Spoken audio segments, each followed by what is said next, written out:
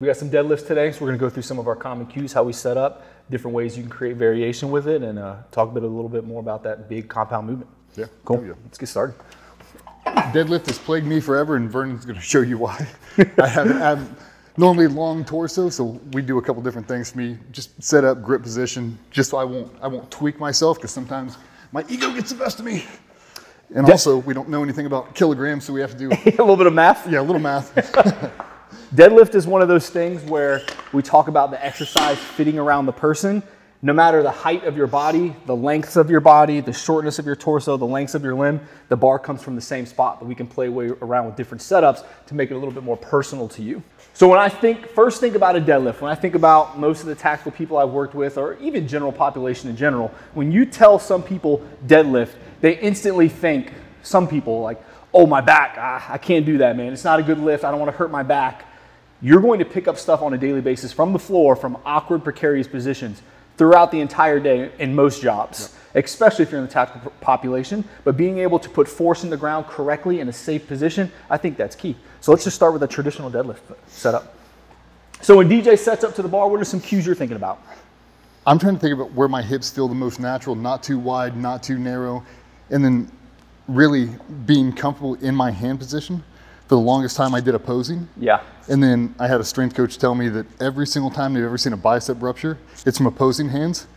Oh, you're gonna be weaker doing palms facing towards you, but you will not blow out a bicep. And tearing a bicep is number 2 on my list outside of tearing a pec. I am hyper vigilant because I've come really close. Like I've almost blown them both out. Yeah. I'm pretty paranoid about turning the hand over to that supinated hand position, unless it's like a deal breaker, like you have to turn that hand over to get those reps. And even then I'm like, man, you're probably turning your hand over on your highest working set as well. Yeah. So I'd rather just be here. If you even need to use straps because your grip's not quite there yet, I'd rather do that, honestly.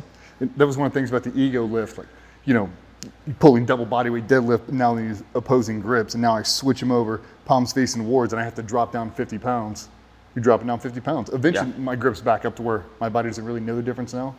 But yeah, I've come really close, man. At the very end of it, it's like, oh, you can feel it, dude. It starts to burn a little bit. To me, I look at it like your ceiling might be lower, or the weight you may lift at the beginning might be lower, but your ceiling is much higher because you have much more room for growth. All right, what are we cueing? Typically for me, I walk up, shins are kind of on the knurling. Yep. Just about. My hands are on just the outside. I've messed around with throwing hands out super wide, and I feel like for me personally, it puts so much pressure on my shoulders, or I start to lean too far forward. And I basically start to do a lot of lower back movement. But if I walk up with a contact point, I feel like to me, it feels a little more natural. I kind of go one thumb out, get a standard grip. So from the knurling, one grip out, that puts me just outside of my calves. When I stand up, it feels comfortable to me. Yeah. Really thinking about keeping my feet flat against the floor, not rocking up my toes, not really rocking back on my heels, and then feeling comfortable sinking into it from the 90. Pick a spot, 8-10 feet out in front of me, and then as I pull, it's pushing down to the ground, driving up, not really extending too far back, but squeeze my glutes super high at the very top, and then kind of keeping that same tension on the way back down. When I used to do it back in the day, I'd really lean back into it, and the heavier you get, I feel like that's when I would always tweak my lower back. I'd be fighting that last bit and just not letting my body get in that kind of position. Two big things we've worked on with DJ, and he actually just cued them on himself, actually, is when he sets up in this original deadlift position, his eyes being 8 feet in front of him, that's a big thing, because when he gets up to the top, his eyes are still staying in that same point. But he's bringing his hips forward nice and tall, because like he said, when he used to reach his hips forward, it's probably because you were looking, changing eye position, throwing your heads up, reaching back, thinking very circular. And then as well, DJ said one of my favorite words when it comes to deadlift, he said push. He didn't even say pull. And I think that's a cue that's huge, because there's a big difference between you just setting up and you're getting ready to roll and you're like, you see people like yanking the bar trying to get tension, and then just go, and they just yank, and that puts that shoulder in that weird position. You're yanking from this loose shoulder position. You're just pulling with momentum, versus what DJ said, locking everything in, getting nice and tight, like he said, eyes, and push. Now that push position, you're getting that hinge, you're loading it from that deadlift, pushing from the floor, but you're pushing away, more than likely getting a good amount of leg drive. What are you doing for your shoulders? Are you locking these things in position, creating a little bit of tension? I feel like if I don't, they get a little sloppy and I get a little bit of movement in them. So I mean, there's different ways we can cue this, but I like, some people have said like pack the shoulder, like squeeze oranges, retract scaps. But if I'm thinking big compound lift, I'm thinking as much tension and stability as possible. So when we do all our rows and stuff, we're letting the scaps move. I don't want the scaps to move here. No different than a bench press. Let's lock everything down. The goal is as much weight as possible, or good technique as well. Nice and tight. I like to kind of get out of position before I get in position. It almost kind of like helps me blend those. So I'll kind of be out. I'll set my hips, lock in. I'll feel the tension. It's like a slight nuance, but when you deadlift, do you feel the bar come to the top of the plates? It's like one of my favorite things, because to me, it's like that gas pedal, like, okay. But these bars and plates, as nice as they are, you don't really get it, and it kind of sucks. Yeah. Because you're waiting for it, and you're like, that's it. But it's still a little click. Yep. But that click lets me know that I'm pulling tension. When people pull something from the floor, I'll give the coaching cue of like, send your arms out. If you were to tow something, I wouldn't just have a loose chain and just gas it. I would get that tension, nice tension, nice tension. Now go. Get all the tension out of the bar and then go. Yeah, we used to reference taking the slack out. Yep. Take the slack out, get it. I have control, not that try to just rip it from the floor. Like, yeah, really settle into it. Yep. Sitting into the hips. DJ was doing it on his own. Sitting into the hips. Whatever feels comfortable for feet position. He likes a little bit of a narrow grip, so do I. Some people like that wide grip. Not really for me, but hey, everyone's body's different. Push through the floor. Finish on the front side of your body. Thinking about squeezing my glutes. Getting tall. What are you doing for grip pressure? Are you squeezing as tight as you can? Are you trying to save your grip for the heavier loads? Personally, when I'm warming up, I'm gripping the shit out of the bar. So am I. To me, I don't know if it like helps connect things, but it's almost like it's go time, baby. Like when I grab it, it's like treat your warm-up sets like your high sets, so that when you get to your high sets, you've been there. Yep. Yeah. Back when I first started lifting, I feel like my grip was the first thing to fail, so my warm-up sets, and even really until I got the high weight, I'd kind of have a relaxed grip, like I don't want to fatigue it, don't want to fatigue it, but I'd start to do what you're saying. I wouldn't take the slack out of it. Like really gripping this whole thing, locking down my wrists, my forearms, everything's connected. Now I push to the floor, stand up with it. Yeah. Now I'm in control the entire time. I don't know, for me, it's really helped me. For a long time, I kind of bound by straps. I feel like a lot of guys get into that. Like, oh, if I don't have straps, I can't pull, I can't pull. Well, you really can if you build in the foundation from the very beginning. Yeah. So someone like DJ, he brought up the good point about his body type. So someone that's very short, compact, a deadlift is a great exercise for them because they're kind of in position to pick something up. You probably have a friend that's really short and they just stand up with it because the bar only has to travel from like here to here. And you're like, well, of course that looks fucking easy. Yeah. But someone like DJ, long limbs, we prop it up. Let's go with that 20 kilo plate. No, we have no idea how much weight this is. 44-ish. All right, perfect. So if we were to set up from the side and watch DJ do this one, man, can we get him this angle right here? So now we put him in a more optimal position to pull from. So deadlifts from the floor, I love having a slight elevation, whether it's a trap bar deadlift or a straight bar, it just puts in a better position to push from. And we're already doing RDLs, so we program RDLs as well to get that long hinge. But if we're picking something up from the floor, I like being from this advantageous position. Same kind of stance, still into, I really like these for trap bar. I feel it's so much better from trap bar. Yeah. If not, like, it's got long limbs, man. That's a long way to go from the ground. I feel like it's a long way to go. I feel like I get a lot of body English into it sometimes, especially as the weight climbs. Even though I'm trying not to cheat it, I'm trying to take the slack out of it. As soon as we'll put on anything, it's like so much more connected. I feel like I don't have that, even like a squat, like that butt wink at the very bottom when you kind of lose position. I feel like I can always maintain it. Well, I've even seen people that'll say like, well, how functional is if you're never pulling from the floor? We're doing all those exercises. We're doing like the straight leg RDLs. We're doing like the single leg. So we're getting deep in the hinge. But if the goal is high amounts of weight, high amounts of volume, why would I not put your body in a position that's better fit for you? Because the deadlift isn't for everyone. You have to make the deadlift fix your body type. Now this setup, this kind of locks DJ in here. Now he can set his hips. He's kind of at that tall hinge. Boom. He's ready to lock on, 8 feet in front of him, drive hips. He's thinking about meeting the bar, finishing on the front side of his body. It's a great lift. Bar drags down the thighs, setting up in that good position. Boom. What do you think when you're going down to the ground? Not letting my nose and not letting my eye focus come down. I feel like if I do that, I really start to stick my ass down. It comes down more like an RDO. Yeah. Which is fine until you got super heavy weight. Yeah. I'm really trying to keep my spine accountable. I got like 2 pet peeves when it comes to deadlift. Or I guess I have a lot actually. But for one, people that treat this like it's light and they treat it like it's light, well, that's not helping you. If you go up to if you're getting ready to step up to the plate in baseball, you wouldn't get into on deck and be like, you're gonna get in there, watch the pitcher. It's the same thing. Even if it's light, set up.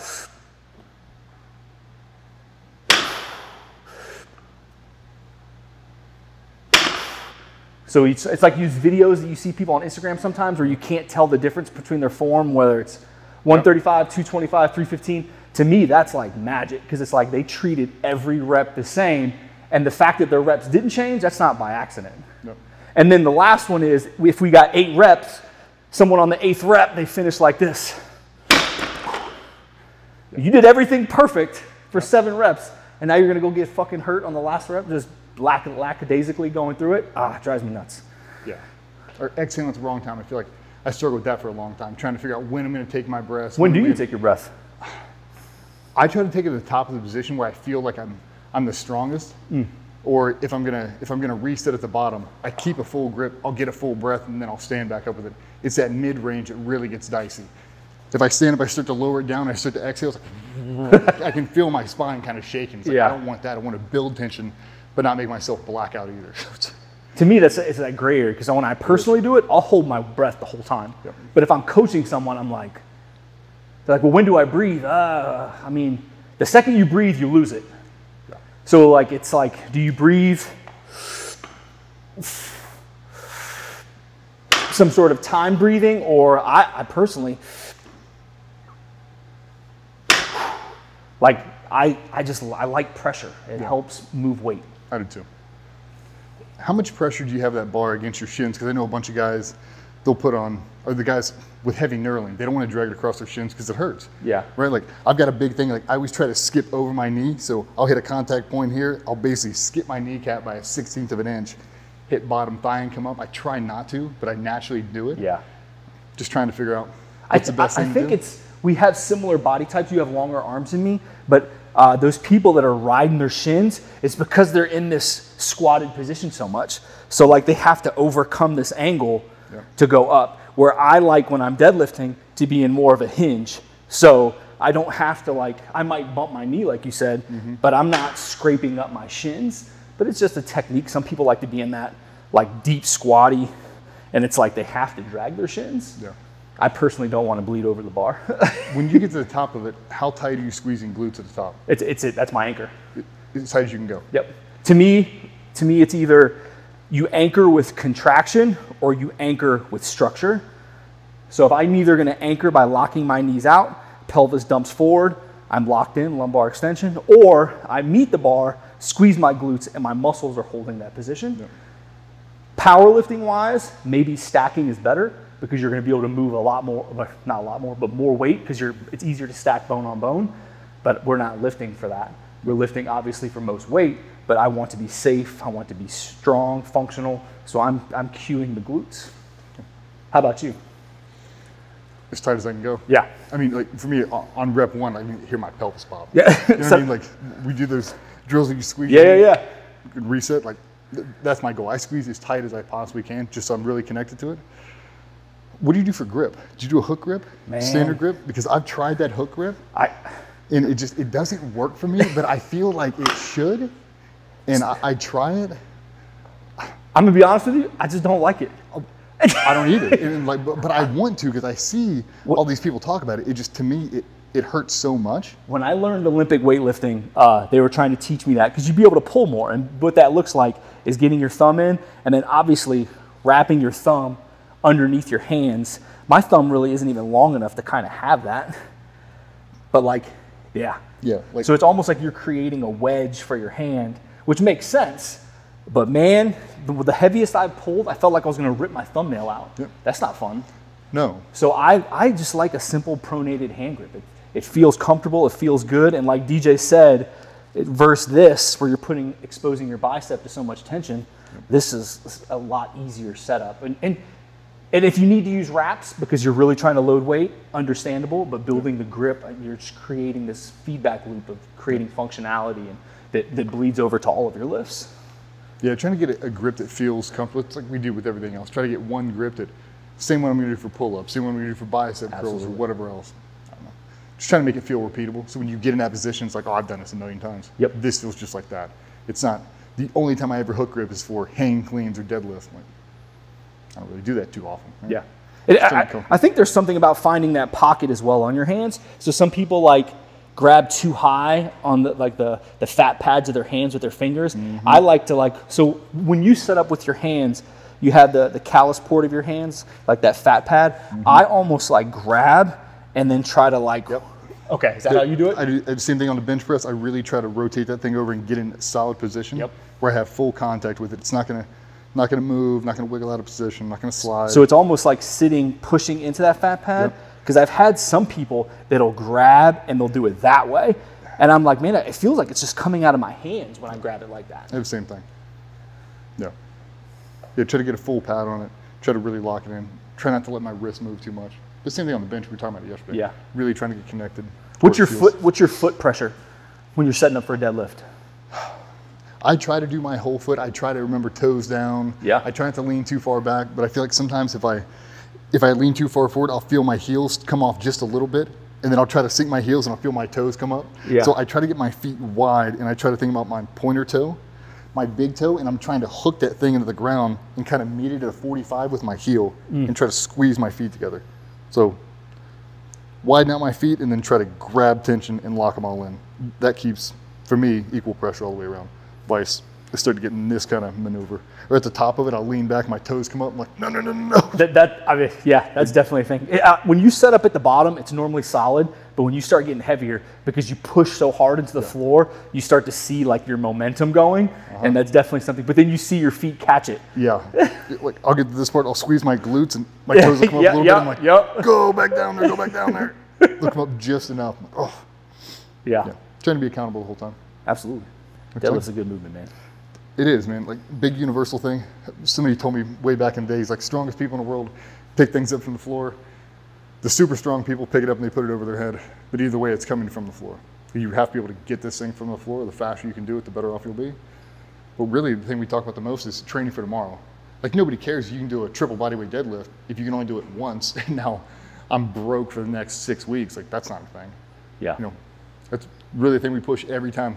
We got Davis in here, like pulling some big heavy weight, egos get involved, and I think we're pretty good about checking each other. Like, hey, you want to go up? No, because the last one didn't feel smooth. The last one felt like it was forced, it was rushed. We'll drop down and kind of rebuild up. That's what we did this week on Monday. Yeah, when it comes to deadlifts, it's not letting your ego get in the way. If you lift for an entire year and you deadlift every week, you're going to deadlift 52 times. You shouldn't be going for it 52 times. You should be building. And then if you feel good, maybe you shoot for the stars a day or two. But like, if you zoom out of any training plan, you should be like, all right, take it easy. Check my ego. Well, and here's a great debate. What is more important, be able to pull the weight off or be able to pull off the weight without straps? Ooh. It's a mixture.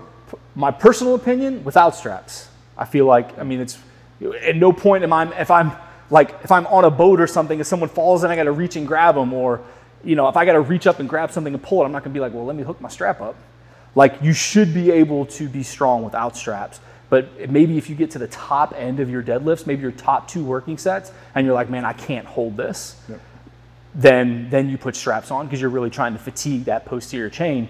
But you need to lift without the straps because that's more, I mean, that's what we're training for. We're not training to be the best deadlifter. We're training to be the best tactical athlete, tactical professional, best dad, mom, wherever you are. So with that, we need to be able to do things without the constructs of help.